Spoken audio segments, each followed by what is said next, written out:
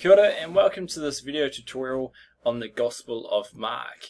We have two goals for today's lesson, and the first is to identify the community and the historical background of the Gospel of Mark, and secondly, to identify the author of the Gospel of Mark.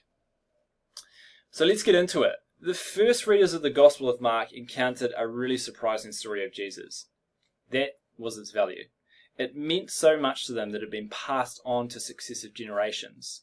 As we will see, it first appeared around 70 AD, shortly after the letters of Paul, who was executed in 64 AD.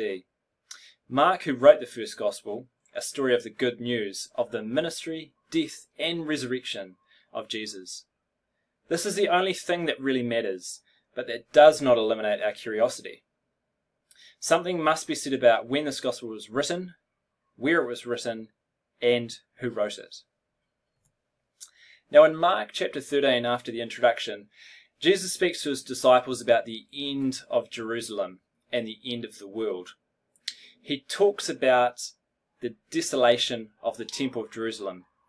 These details actually all refer to events and what actually happened during the Jewish revolt against Rome in 70 AD.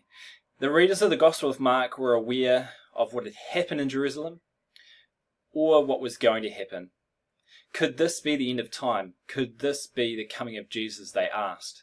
Jesus tells his disciples, and Mark tells his readers, the good news must first be proclaimed to all nations.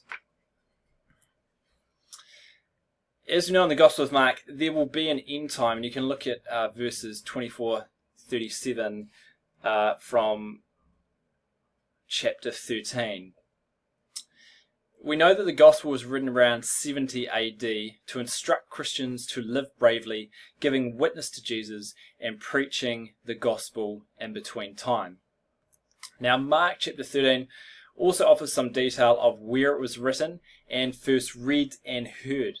There is an ancient tradition that links the Gospel with Peter and Rome, but that is not likely.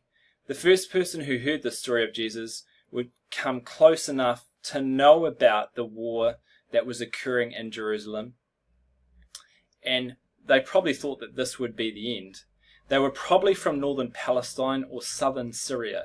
They waited anxiously as the Jewish war drew to its inevitable end and wondered about the final coming of the Messiah.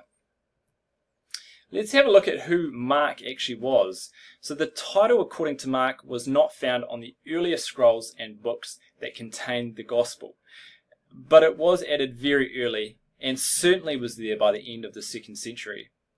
From then on, the story of Jesus has always been known as the Gospel of Mark, and we aren't actually certain of who Mark was. The tradition that associated the Gospel with Peter of Rome also mentions a Mark as a secretary or an interpreter for Peter. But this doesn't do justice to the proximity of the first readers and listeners to Israel and Jerusalem. However, a person named Mark may well have been the author. We've also got to think about that Mark was a really common name, and there is an unfortunate Mark in the early part of the story of Paul in the Acts of the Apostles. So if you head to Acts chapter 12 verses 24-25 and Acts chapter 15 37-38, you'll be able to read about this unfortunate individual. So for us, whoever Mark was not an apostle. If the name Mark was attached to the Gospel in the 2nd century, it is more likely that the scribes who attached that name knew of a tradition of a man named Mark who might have wrote this Gospel. We cannot be sure, but we will respect the tradition that reaches back to the 2nd century and always speak of the author as Mark, whoever he might have been. So to finish, there's some really interesting facts to chew over around this Gospel of Mark. Considering that's the shortest, it's accepted that it was the first Gospel to be written, and it's interesting that the Gospel of Matthew replicates a lot of the Gospel of Mark. So to finish with, let's go back to our learning goals. Can you identify the community and historical background of the Gospel of Mark? And finally, can you identify the author of Mark's Gospel and the information around this author? Thanks for watching.